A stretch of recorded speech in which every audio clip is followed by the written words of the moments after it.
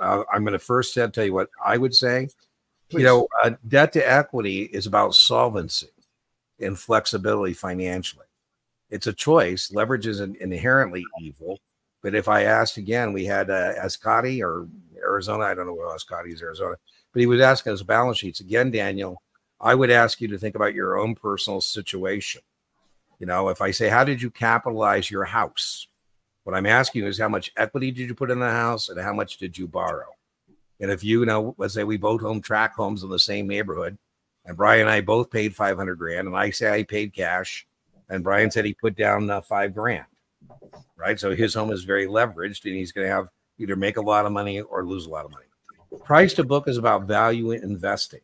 And Daniel, if you put price to book in the search bar, you will see me go over price to book on a balance sheet. It's in that fundamental analysis lecture replay that I'm going to put in the video description.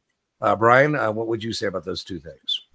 You know, the debt to equity and the liquidity ratios, if you've been through the 65, 66, you should know those, right? The current ratio, the quick ratio, also known the acid test. Notice there's kind of a little theme running through here. When we analyze a company before we buy their bonds or their stocks, we want to find out how leveraged, how much debt does the company have? And are they able to pay off their short-term obligations? That's really what it's all about. Leverage and the ability to pay their short-term obligations. That's why these ratios are so important. The debt to equity ratio, right? How leveraged, how much have they borrowed? I can use a perfect example of this. I don't know. I don't want to get political and any of that stuff, but I know someone who bought a casino in Atlantic City, $750 million with 15% junk bonds. Casinos don't make 15% net profit.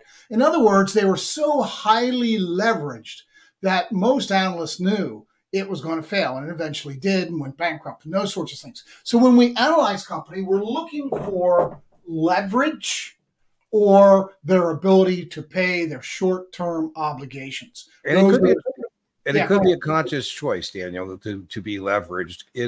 Could be a conscious decision. That means you're going to make money twice as fast. You're going to lose money twice as fast. I would know that when we talk about corporations, there's no such thing as a corporation that hasn't capitalized itself through the issuance of common stock. Right. And that could be it. That would be a very simple capital structure. But most corporations might capitalize themselves with both equity and debt.